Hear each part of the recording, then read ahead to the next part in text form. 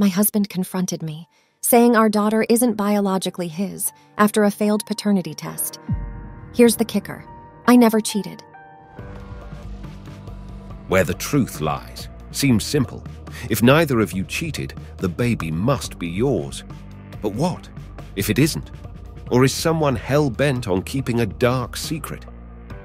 In the end, does the truth reveal itself in the heartbeat that synchronizes with those we love, or in the cold but factual clinical results of a DNA test? I'll let you decide.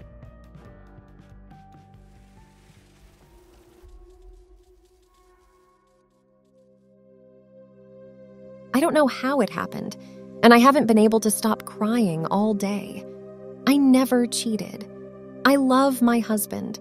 We've been together since college, and he's the love of my life.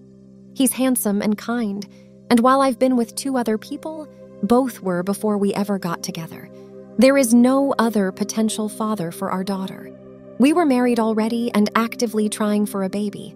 I never cheated. I never would cheat. I don't know why he took that stupid test because I would never, ever cheat. But here we are. He took it, and it came back negative. Now he thinks he's not her dad. I don't know how to convince him it was a faulty test, and I'm so scared. These past few months, it's like he's become someone completely different from the man I married. He's cold and suspicious.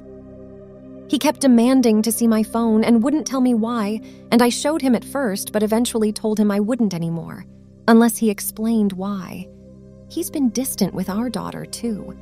He stays in his office for hours on end, and I don't know what he's doing. I did not cheat. He accused me this morning, saying he'd done the test after realizing that our daughter's eyes, brown, wouldn't naturally come from ours, both blue, and that he wanted me to get out of the house. I didn't leave, and he locked me out of our bedroom, and now I'm in my daughter's room.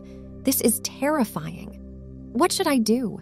The specific advice I need is how I can prove I'm innocent and how to make sure this relationship works. I want to keep my family together at all costs. Also, I just had a conversation with my husband. He's out of his room now, and we discussed some things. I told him again that I would never cheat and started talking about a list I made of tests I want done, but he told me that he didn't want to hear it right now.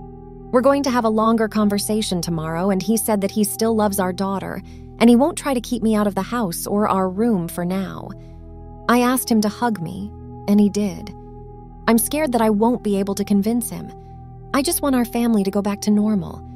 How can I be a good wife and support his needs while proving my innocence?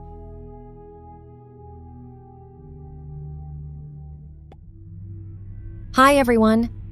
First off, I wanted to thank everyone who reached out. My original post got so much attention. It was hard to get to everything, but I ended up making a list of plans and tests I wanted to get done. My husband was, understandably, distrustful of me for a while.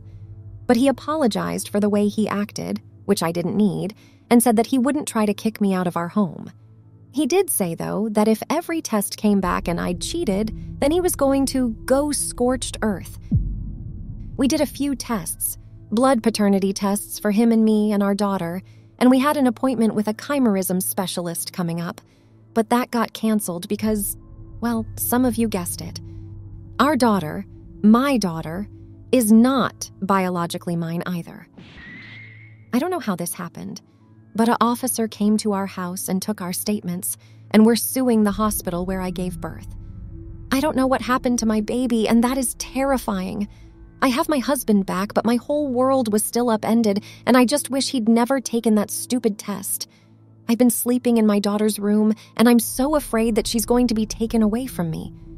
But at the same time, I want to know where my biological daughter is and if she's okay. I pray to God she's okay. My daughter still doesn't know the details, and we've been trying to keep this quiet. The last thing we need is a big scandal. I don't want people who know us to look at her differently. She deserves better than that. She's such a good kid, and she's not some spectacle to be gawked at. If we can find her birth family, I have no idea what we'll do. I guess the best case scenario would be to get a bigger house and all live together. But I don't know if we can afford that, or if they'd go for that, or even if we'll be able to locate them. or if I'm just crazy. This whole situation is crazy. I don't know anyone else who's been in a situation like this. I mean, are there support groups for parents of kids who got mixed up? I Googled and nothing came up. Literally all I'm getting are tabloid articles from trashy magazines that slap the faces of innocent kids on the same pages as celebrity scandals and fiction. How do we tell our daughter? I mean, we can't tell her now. She'll tell the kids at school and then it'll be everywhere. But we have to say something. I don't know what we ever did to deserve this. Usually in these situations, the children don't switch families, but the families come together with frequent visits. Sounds like a nightmare. Wish all the best for you. My God, this is like out of a horror movie. I'm so sorry, OP, for all parties involved. I can't even begin to imagine the emotional turmoil your family is going through. I know. That's why I don't want this getting out right now. My daughter does not need some slimeball paparazzi's cameras on her. It's already hellish enough.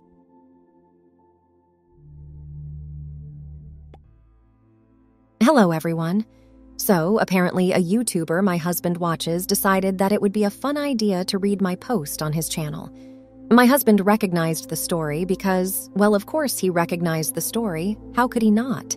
This doesn't happen every day. Then he went on my account page. Then he found quite a few comments about him that were not exactly nice. And now he has asked me for a chance to post his side of the story on this account so that people stop trashing him. Please be nice. So, I don't know how many of you have been down a self-doubt rabbit hole before, but it's not the most logical place to be. It's even less logical when you have the whole damn internet telling you that your wife is cheating and that she's planning to take the house and take you for all you're worth. That she never really loved you, and you always sort of thought she was too good for you anyway. So you end up seeing everything as a sign of infidelity, and then you get not one, but 2 failed paternity tests on your daughter. When COVID happened, I got fat. I got depressed. I stopped feeling like a person. My wife stayed beautiful. She stayed herself. I was sure that she'd made a mistake, that she'd regret being with me. I started getting into some online groups, especially on Reddit, that were full of guys who'd been cheated on, lost custody, lost everything. When someone said that his tip-off was that he and his wife both had blue eyes and their son had brown, I felt freaking stupid. I did not want to jump to conclusions, but when I made a post about my fears, everyone said that she was cheating. People said not to say anything, because she'd use it to hide her cheating and get ahead of me on the divorce. I got the test, and I didn't really think it'd come back negative. Then it did. I didn't want to believe it, but yeah, I pulled back. I felt betrayed. I wanted to be a good husband, but I couldn't shake this. I tried to find evidence of an affair and failed. I got another test. When that one was also negative, I snapped. If you've ever been cheated on, you know what it feels like. When my wife denied it, I got angrier. I just wanted her to leave. I didn't want to go through what everyone seemed to think was going to happen. I didn't want to lose custody of my kid. I didn't want to lose my house. I was scared and angry, and I wanted the truth. I felt like if she couldn't even be honest, there was no getting past this. I took a few hours to calm down. When she came back with a list of tests to take, I tried to keep my cool. I tried to keep my cool for so long. I know I was wrong about the affair, but so was everyone else in my ear. My kid is genuinely not biologically mine. I didn't immediately consider that switched at birth was an option. I've been through a messed up time. I don't think getting angry one time because I thought my wife cheated and was lying about it makes me a monster. Hi, it's me again. I just want to say that one. I agree that he's not a monster or an abuser or anything of the sort. 2, I do not agree that he's fat. I love this man very much and have for ages, and we are not going to let this situation break our marriage. Thank you to everyone for all your help. Get DNA for all 3 of you in case the hospital switch babies. Make sure she is yours as well. That sounds crazy, but it could happen. Use a different reputable company. Do not tell them anything. Jesus Christ. Can you imagine being the mother and thinking, this is freaking stupid. Why am I taking this test? I literally birthed this child, only for it to come back. Negative? What a nightmare. Love the child you have. But still need to know where your biological baby is. At the same time, there is another family with a ticking time bomb that they don't even know about. I wouldn't wish this on anyone. Short but powerful. As OP doesn't conclude any more information, we're left to ponder. How would you view your position as a parent? Can you continue holding your family together while your biological child lives elsewhere, unbeknownst to your existence? The brutal pill OP had to swallow with her husband is rough, but it's the truth. Will DNA results change the sincere love you felt? Would rage towards the ones that made this mistake fuel you to uncover more of the truth? Let us know down below. I'm curious to what your thoughts are. This short-form story was something else I wanted to cover on this channel. I like to experiment with new stories from time to time, even if it's short yet powerful like this one. So I made sure to upload this one at the same time with a longer format one to keep you satisfied and smiling nonetheless. Don't forget to smack the like button into oblivion. I'll see you in the next one.